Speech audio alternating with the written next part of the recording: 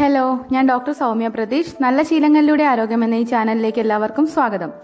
രോഗപ്രതിരോധ ശേഷി കൂട്ടുന്നതിനായി നമുക്ക് ഏറ്റവും സഹായകരമായ വൈറ്റമിനുകളിൽ ഒന്നാണ് വൈറ്റമിൻ സി. വൈറ്റമിൻ സി കുറഞ്ഞാൽ ശരീരം എങ്ങനെ പ്രതികരിക്കുന്നു എന്ന് നമ്മളിൽ പലർക്കും അറിയാം. എന്നാൽ അധികമായാലോ? രോഗപ്രതിരോധ ശേഷി കൂട്ടും എന്ന വിശ്വാസത്തിൽ ഇന്ന് പലരും വാങ്ങിക്കഴിക്കുന്ന വൈറ്റമിൻ സി ഗുളികകൾ എത്രത്തോളം ഫലപ്രദമാണ്? ഇത്തരം സംശയങ്ങൾ പരിഹരിച്ച് വൈറ്റമിൻ സി എത്ര അളവിൽ എങ്ങനെ ഫലപ്രദമായി ഉപയോഗിക്കാമെന്ന് നമുക്ക് ഈ വീഡിയോയിലൂടെ കാണാം. വൈറ്റമിനുകൾ രണ്ട് തരമുണ്ട്. അതിൽ വെള്ളത്തിൽ അലിയുന്ന വൈറ്റമിനുകളിൽ ഉൾപ്പെടുന്നതാണ് വൈറ്റമിൻ സി. അസ്കോർബിക് ആസിഡ് എന്നാണ് ഇതിന്റെ ശാസ്ത്രീയ നാമം.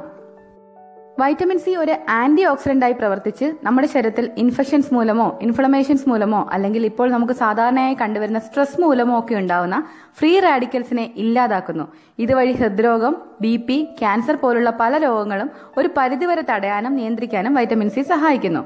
അതുപോലെ തന്നെ നമ്മുടെ ശരീരത്തിലെ രക്തക്കുഴലുകൾ, പേശികൾ, എല്ലുകളിലെ കൊളാജൻ, കാർട്ടിലേജ് അതുപോലെ പല അടിസ്ഥാന ഘടകങ്ങളുടെ നിർമ്മാണത്തിന് വൈറ്റമിൻ സി ആവശ്യമാണ്.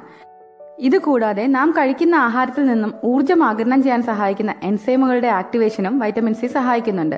മാത്രമല്ല, ശരീരത്തിലെ WBC അതായത് വെളുത്ത രക്താണുക്കളുടെ ആക്ഷൻ കൂട്ടാനും ഇതുവഴി നമ്മുടെ പ്രതിരോധശേഷി വർദ്ധിപ്പിക്കാനും വൈറ്റമിൻ സിയുടെ പങ്ക് അനിവാര്യമാണ്. ഇങ്ങനെ എല്ലാ പ്രവർത്തനങ്ങളും നടത്തുന്നതിനുള്ള സഹായിയായി പ്രവർത്തിക്കുന്ന വൈറ്റമിൻ സി വളരെ കുറച്ചു മാത്രമേ നമുക്ക് ആവശ്യമുള്ളൂ. എന്നാൽ ഇത്രയുമൊക്കെ പ്രാധാന്യമുള്ള വൈറ്റമിൻ സി സ്വയം ഉൽപ്പാദിപ്പിക്കാനുള്ള കഴിവ് മനുഷ്യ ശരീരത്തിനില്ല. കുറച്ചു മാത്രം ആവശ്യമുള്ള വൈറ്റമിൻ സി കൂടുതൽ കഴിച്ച് സംഭരിച്ചു വെക്കാമെന്ന് ആരും കരുതണ്ട. കാരണം നമ്മുടെ ശരീരത്തിന് വൈറ്റമിൻ സി സംഭരിച്ചു വെക്കാനുള്ള കഴിവുമില്ല. ഇത് വെള്ളത്തിൽ അലിയുന്ന ഒരു വൈറ്റമിൻ ആയതുകൊണ്ട് തന്നെ വൈറ്റമിൻ സി അധികമുണ്ടെങ്കിൽ അത് മൂത്രത്തിലൂടെ പുറന്തള്ളപ്പെടുന്നു.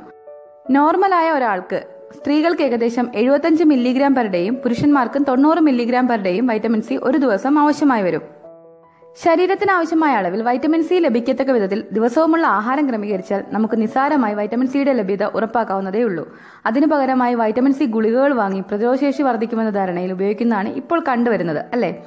ശരീരത്തിന് സിന്തറ്റിക് രൂപത്തിലുള്ള ഇത്തരം വൈറ്റമിനുകളെ ഉപയോഗപ്പെടുത്താനുള്ള കഴിവില്ല. അതുകൊണ്ട് തന്നെ ആഹാര സാധനങ്ങളിൽ വൈറ്റമിൻ സി ഉൾപ്പെടുത്താൻ കഴിയാത്ത സാഹചര്യത്തിലുള്ളവരോ അതല്ലെങ്കിൽ അത്തരം ആഹാരങ്ങൾ പല അസുഖങ്ങളും മൂലം കഴിക്കാൻ കഴിയാത്തവരോ മാത്രം ഒരു ഡോക്ടറുടെ നിർദ്ദേശപ്രകാരം കൃത്യമായ അളവിൽ വൈറ്റമിൻ സി ഗുളികകൾ വാങ്ങി ഉപയോഗിക്കാവുന്നതാണ്. ഇനി നമുക്ക് വൈറ്റമിൻ സിയുടെ കുറവ് മൂലം നമ്മുടെ ശരീരത്തിൽ എന്തൊക്കെ ലക്ഷണങ്ങൾ കാണുമെന്ന് നോക്കാം. ആദ്യമായി അമിത ക്ഷീണവും ഉന്മേഷക്കുറവുമാണ് കാണാൻ കഴിയുക.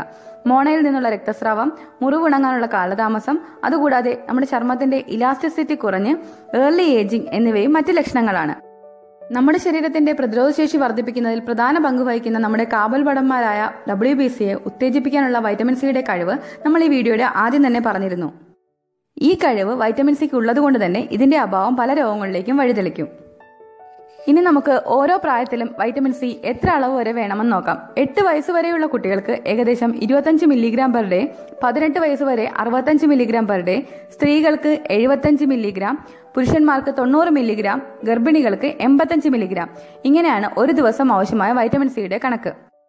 ഇനി നമുക്ക് വൈറ്റമിൻ സി ഏതൊക്കെ ഭക്ഷണത്തിൽ നിന്നും എത്ര അളവ് കിട്ടുമെന്ന് നോക്കാം.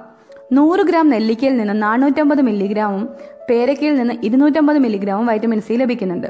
അതുപോലെ തന്നെ 100 ഗ്രാം കിവി പഴത്തിൽ നിന്ന് 90 മില്ലിഗ്രാം, ബ്രൊക്കോളിയിൽ നിന്ന് 90 മില്ലിഗ്രാം, ക്യാപ്സിക്കത്തിൽ നിന്ന് 90 മില്ലിഗ്രാം, നാരങ്ങയിൽ നിന്ന് 53 മില്ലിഗ്രാം, ഓറഞ്ചിൽ നിന്ന് 50 മില്ലിഗ്രാം, ഒരു 100 ഗ്രാം ഗ്രേപ്പ് ജ്യൂസിൽ നിന്ന് 70 മില്ലിഗ്രാം വരെ കിട്ടുന്നുണ്ട്.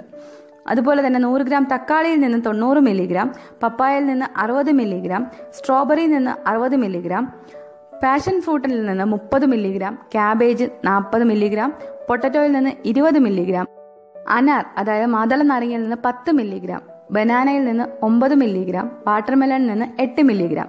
ഈ പറഞ്ഞ അളവെല്ലാം 100 ഗ്രാമിൽ നിന്ന് കിട്ടുന്നതാണ്. അതായത് നമ്മൾ ഒരു കിവി പഴം, ഏകദേശം 100 ഗ്രാമുള്ള ഒരു കിവി പഴം കഴിച്ചു കഴിഞ്ഞാൽ നമുക്ക് ഒരു ദിവസം ആവശ്യമായ വൈറ്റമിൻ സി അതിലടങ്ങിയിട്ടുണ്ട്.